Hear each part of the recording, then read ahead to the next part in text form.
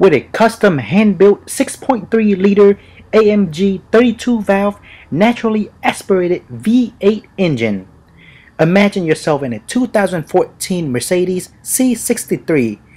This is a true beauty with 451 horsepower and 443 pounds of torque per foot. Developed entirely by AMG, it features such race-proven technology as a rigid one-piece aluminum bed plate, plasma spray cylinder bores, and self-adjusting bucket-type valve followers. With an exhaust note of symphonic proportions, 60 miles per hour arrive in just 4.4 seconds.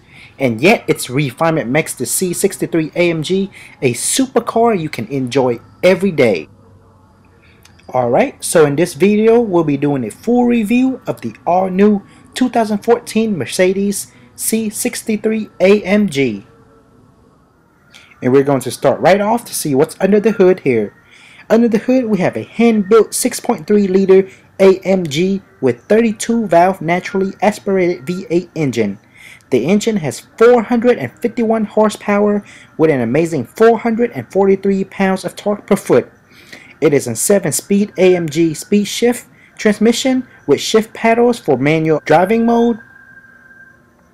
Fuel economy wise, the C63 can get 13 miles per gallon in the city and 19 miles per gallon on the highway. And when combined, it gets 15 miles per gallon. And acceleration time from 0 to 60 in just 4.4 seconds. Now for a closer look at the front headlamps. Front headlamps could be controlled and put on automatic or manual mode, and all can control on the inside.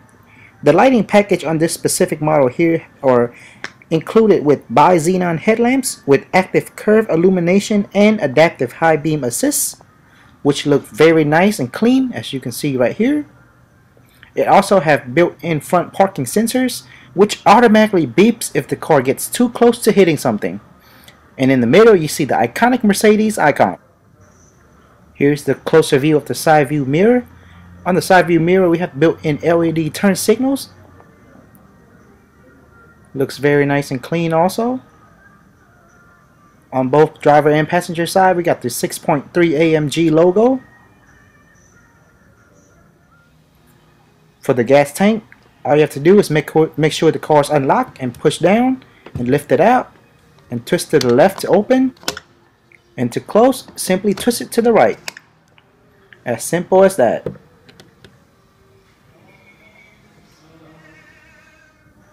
And here's a closer view of the rear. On the left side we got the C63 emblem. In the middle we got the Mercedes badge, and on the right side we got the AMG icon. And that's right here. You can see the rear view camera is located right there. Here it is. The dual tip exhaust looks very cool and nice, with the rear diffuser blends in very well.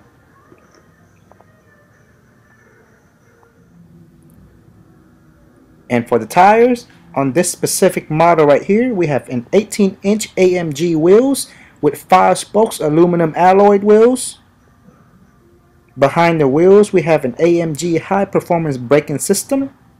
We also have the anti-lock braking system with brake assist system and electronic stability program control. And lastly we also have the adaptive brake technology. Alright, let's go ahead and go in the interior and take a closer look at the interior. I forgot to mention that the C63 does have smart keyless access entry, so all you have to do is leave the keys in your pocket and stand next to the door and put your hand behind the handle and it will automatically unlock. Alright, let's go ahead and jump into the driver's seat here and see how comfortable it is. Alright, and we're in the driver's seat. To turn on the engine, all you have to do is push your foot down on the brake and press the start button right over here.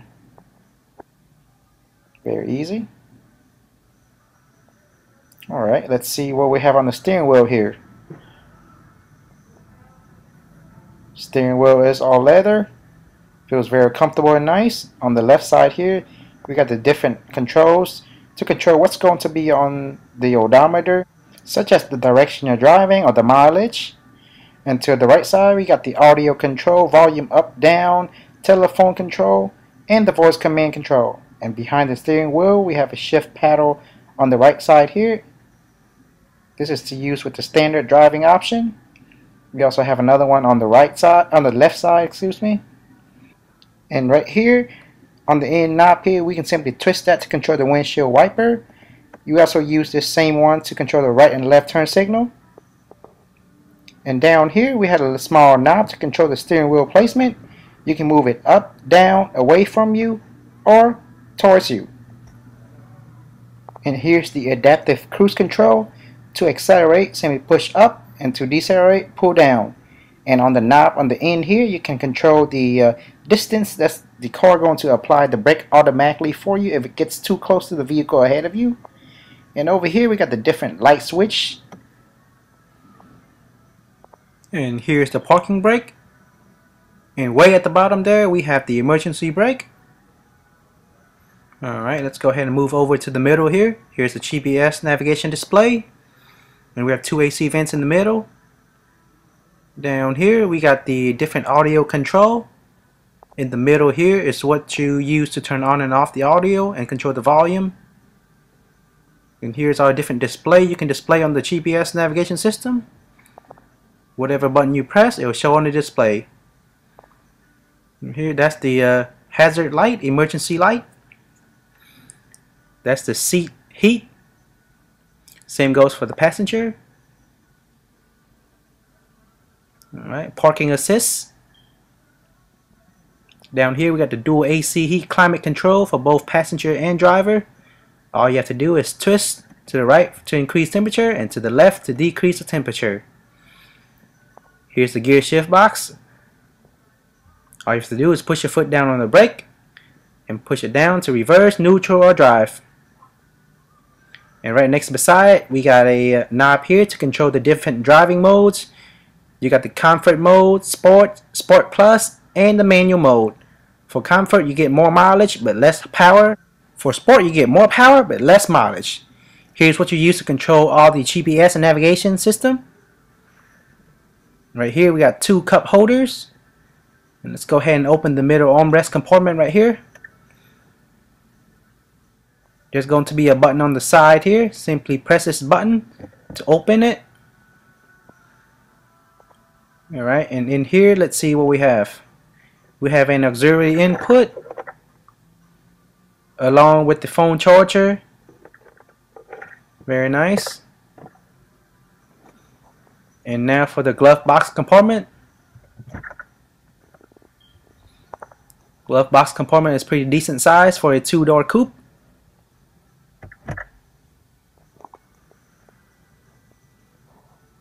Alright, and above ahead we got the rear view mirror. On the rear view mirror we got the universal garage door opener. You can simply input your code there and use those buttons to control your garage. Up here we got the moonroof control with the roadside assistant. SOS is for roadside assistant there. And the moonroof. Here are the different light switches. I'll go ahead and show you what the moonroof look like from the outside. Here it is, already open. Let me go outside and show it to you what it look like. Here it is. As you can see, it elevates upwards. Looks very sporty and cool. I'll go ahead and walk all the way around and show you a complete view. Looks very nice. And we also have hooks on both the left and the right side here for you to carry extra cargos on top of the car. And now for a closer look at what we have on the driver's side door here. We got the unlock and lock button. And with all the adjustment for the driver's seat here. And we have up to 3 memory for easy readjustment of the driver's seat. Down here we have 2 power automatic window control. On top we got the side view mirror control. Simply press that and use that to control it. Down here we got a side compartment and the trunk release button. Simply lift it up to open the trunk. Here's the AMG door sill. You can see it on both the driver and passenger side. Alright, and on the seat here we got the massage control for the chair. which on the back you can bulge the back out and the back in. Alright, and I forgot to show you the driver sun visor. Let me go ahead and jump in and show that to you. Here it is. Driver sun visor has a little mirror built in with a credit card holder right next to it.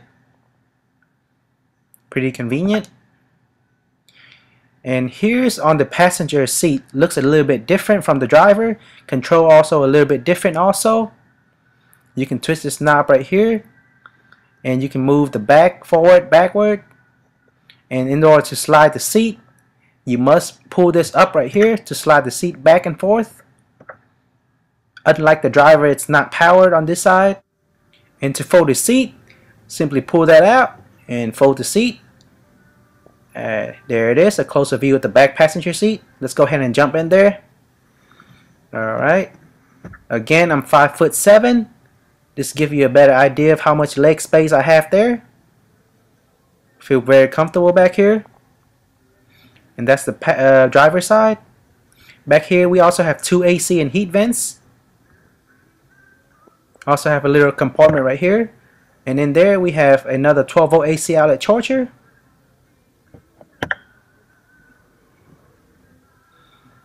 Alright, and right here we have 2 more cup holders. And a spot for you to put more materials there. Above our head we got the lights control. Here's a quick view of the front from sitting in the back. Looks very clean and very nice. Alright, and one more thing I would like to show you here is the right and the left hanger. You can use this to hang your clothes. There's also another one on the left side here. Now for a closer look at the rear. On the left side you see the C63 emblem. In the middle you have the Mercedes badge. And on the right side you got the AMG badge. The dual exhaust tip look very nice. Back here we also have a rear view camera. There it is. Rear view camera automatically displays the rear view when you put the car into reverse. The rear diffuser makes the car look very nice and blend in very well with the exhaust pipe here. We also have built-in parking sensors in the back to help the driver with parking.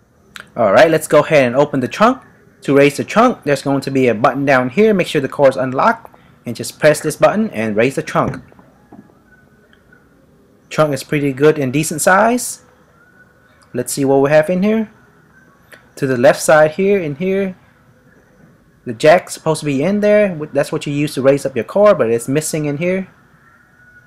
Alright, if you need more room for cargos, you can simply fold the seat. You can fold both the left and the right seat for more space. Very nice. Alright guys, that's all for today. Thanks everyone for watching, and as always, if you have any questions, comments, or requests for car reviews, go ahead and leave me a comment below. For more future car reviews, go ahead and subscribe to this channel and give our videos a thumbs up. And you can also check our Facebook page out in the description box below. Again, thanks everyone for watching, and I'll see everyone in the next video review.